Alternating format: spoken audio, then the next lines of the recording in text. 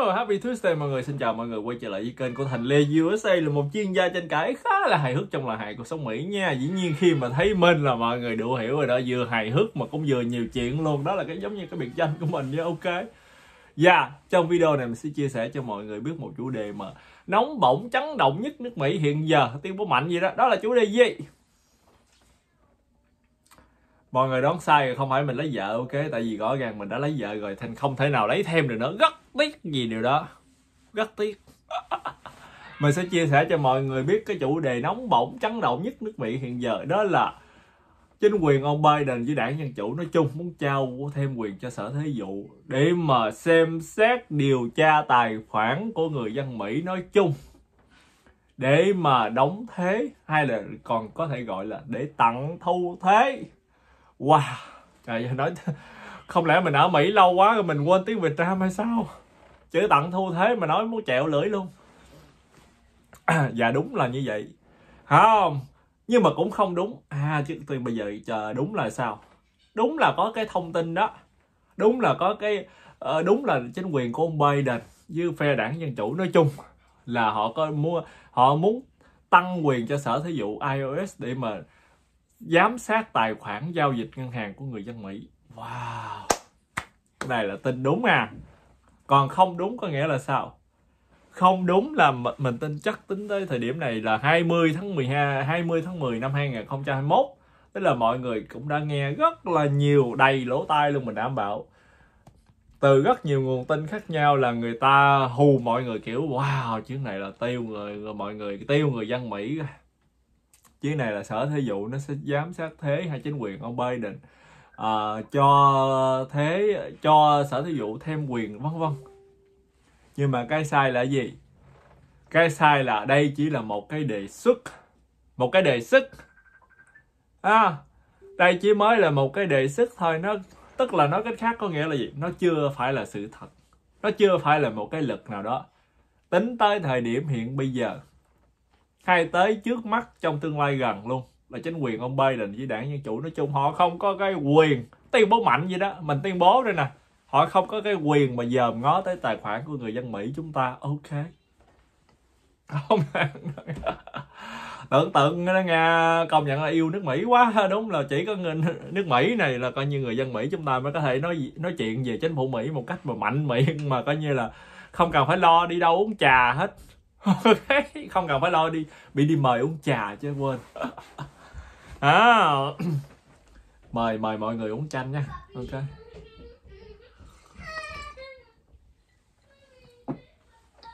Cái mấu chốt là sao? Cái mấu chốt là mặc dù chính quyền của ông Biden với Đảng Dân Chủ nói chung họ rất là muốn giám sát tiền giao dịch, tiền đại khái là tiền chạy ra chạy vô trong tài khoản ngân hàng của người dân Mỹ chúng ta nói chung. Nhưng mà trước dĩ nhiên họ chưa có quyền đó, thấy không?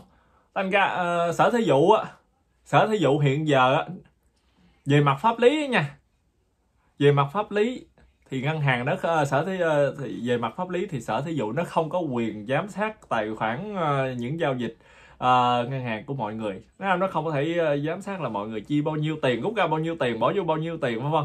Nhưng mà nếu mà khi mà nó audit, tức là khi mà nó kiểm toán mọi người, khi mà mọi người khai thuế đó, sau đó nó nghi ngờ là mọi người khai thuế gian, khai income không đúng, hay khai deduction không đúng rồi này kia, mà số lượng hơi khá đó, tức là cái vài chục ngàn đô trở lên, hay là vài trăm ngàn, trên lệch vài chục ngàn đô, vài trăm ngàn đô á, thì khi đó nó có Sở Thế vụ Irs nó có thể yêu cầu ngân hàng cung cấp thông tin tài khoản của mọi người để nó điều tra kiểu đó, thì cái đó là ok. Nhưng mà nó không có thể nào tùy tiện mà nó giám sát tài khoản của người dân Mỹ chúng ta hết. Cái đó là tình hình hiện giờ. Thì sao chính quyền ông Biden với Đảng Dân Chủ không biết làm gì? Họ nói không được làm như vậy đó nghe, thì nó đúng, trước tiên là nó tốn nhiều thời gian rồi đó, thứ hai là nó sót, không? Tại vì nó sót là sao? Sót là khi nào mà cái hồ sơ thuế của một người dân Mỹ nào đó bị Sở Thế vụ Irs nó audit, tức là nó kiểm toán đó, thì cái người đó mới bị điều tra. Còn những người khác, thí dụ người ta khai trên lệch con số vài chục ngàn, vài trăm ngàn, hay thậm chí là vài triệu đô luôn, không? Vài triệu đô thì chắc bị hốt rồi, ok. Nhưng mà nằm ở mức trên lệch đó nha.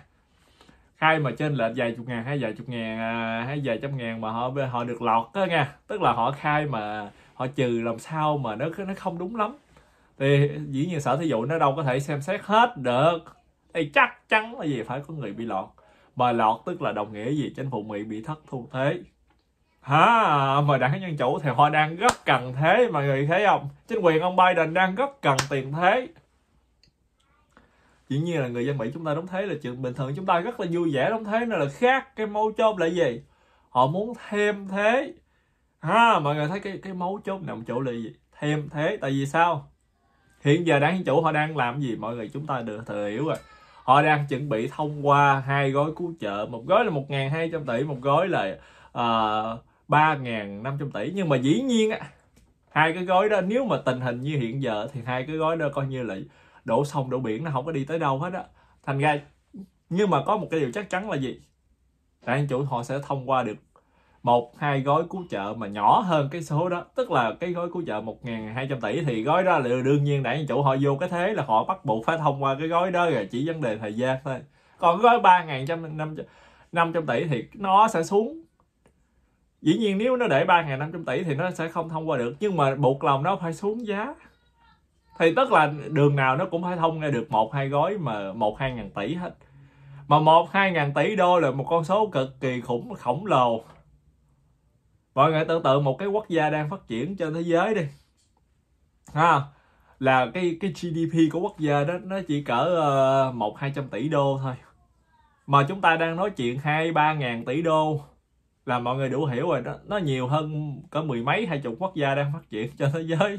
Mọi người đủ hiểu nó lớn kinh điển như thế nào rồi. Thành ra mà tiền đó sẽ được chi trả như thế nào? Dĩ nhiên là tiền đóng thuế. Mà đóng thuế dĩ nhiên người giàu làm sao đóng được họ ở đây? Mọi người có bao giờ nghe Amazon mà đóng thuế không? Có nghe Google đóng thuế không? Không. Hay có nghe mấy đại gia giống như là Jeff Bezos hay là Elon Musk hay là Bill Gates đóng thuế? Không có. Họ đóng thuế nhưng mà họ đóng thuế rất là ít so với cái tỷ lệ phần trăm mà income của họ. Thế nhưng mà ai cũng biết họ tỷ phú rồi. Ai cũng biết là Amazon với Apple hay là Google là những công ty mà tập đoàn mà giàu có nhất thế giới rồi. Nhưng mà nó đóng thuế, trước tiên mấy tập đoàn nó đóng thuế là không đồng luôn á, nó không có đóng thuế luôn, nó không có đóng federal income tax, tại vì nó deduct hết trơn rồi, nó trừ hết trơn rồi. Còn những đại gia giống như là mấy cái tỷ phú mình nói hồi nãy đó, họ đóng thuế đâu, mỗi một người đó có cái vài chục triệu, vài trăm triệu đô, trong khi mấy người đó mọi người thấy họ có cả 100 tỷ đô mà đóng thuế có vài chục triệu đô là không có thống thía gì hết á. Nó giống như là mọi người có 1 triệu đô mà mọi người chỉ đóng có vài đồng bạc lẻ tiền thuế gì đó. Mọi người thấy không? Tức là hầu như là họ không có đóng thuế luôn á.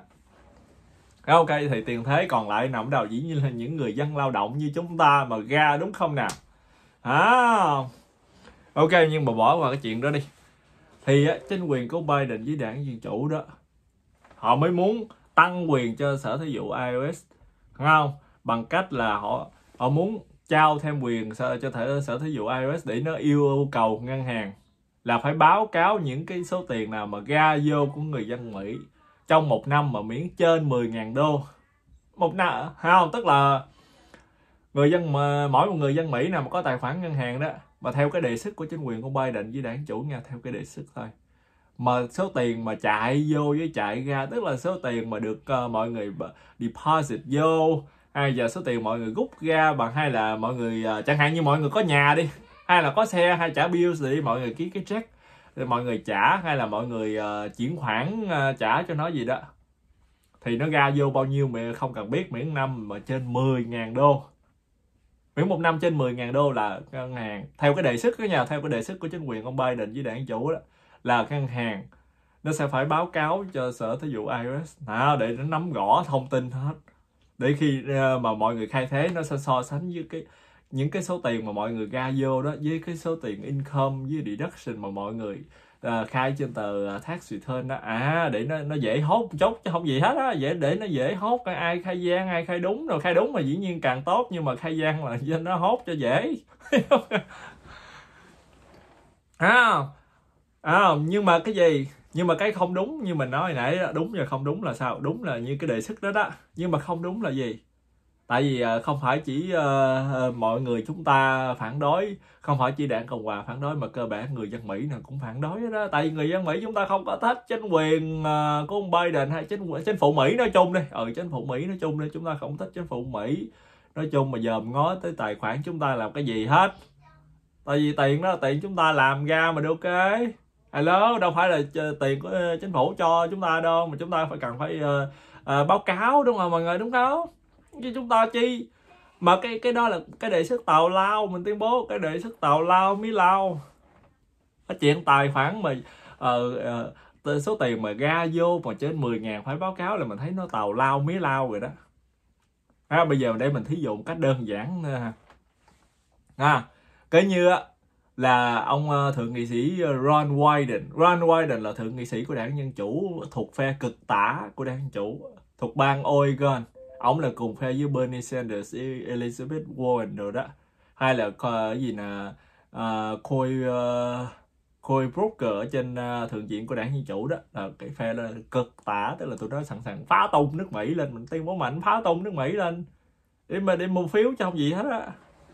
Thì ông Ron Wyden đó, ông nói gì nè, ông nói kiểu gì nè, mặc dù cái đề xuất đó nha, mặc dù cái đề xuất là ngân hàng nó phải báo cáo tài khoản giao dịch tổng số tiền ra vô trên 10.000 đô cho sở thí dụ Irs, nhưng mà nếu như mà người dân Mỹ nào mà đi làm mà được có direct deposit, tức là mọi người đi làm xong nhận lương trực tiếp từ chỗ làm đó, hay là nhận tiền mà phúc lợi xã hội SSI của chính phủ, thì cái số tiền đó sẽ không tính.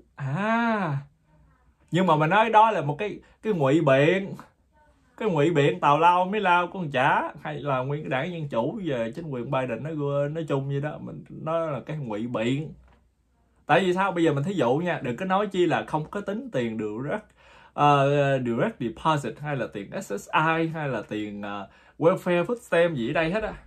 Bây giờ mình làm một cái thí dụ mà dễ nhất mà người dân Mỹ nào cũng sẽ dính theo cái đề xuất tào lao mí lao này. Đó là gì? Đó là mọi người chỉ cần mướn nhà hay mọi người có nhà đồ thôi, thì mỗi một tháng là chắc chắn là mọi người phải chi trả ra ít nhất là cũng phải 1.000 đô nếu mọi người mướn nhà. Còn mọi người có nhà là mọi người phải trả mortgage có 1.000 mấy 2.000 là bình thường, đúng không? Thì mọi người nghĩ xem, một tháng, thí dụ một tháng mà 1.000 thôi, thì một năm 12 tháng có phải là 12.000 chưa? Tức là chỉ bao nhiêu đó thôi là một năm là mọi người đã trên cái mức hạn ngạch 10.000 đô mà theo cái đề xuất tào lao của Đảng Dân Chủ nó đưa ra cho sở thí dụ Irs tới rồi.